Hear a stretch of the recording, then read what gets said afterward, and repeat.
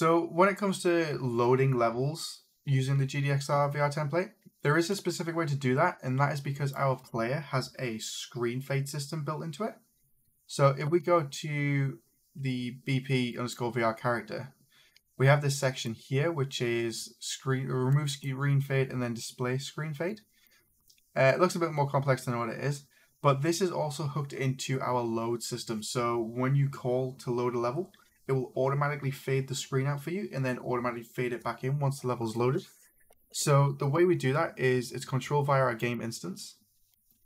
So if we go to VR_game instance, you'll see here we've got a event load new level where we store the level that we're being told to load, and then we display the screen fade and say we are loading a level. I'll explain this in the screen fade video, but we're loading a level.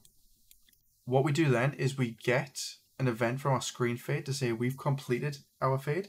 So our screen is black, and we're going to set our OpenXR load screen. That will have its own video. And from there, we check to see if our load level variable actually has a level name. And if it does, we open that level. So we control all of this by this code example here. So if you go to the section load level and you right click on the teleport pad, we can browse to this and we can open it up.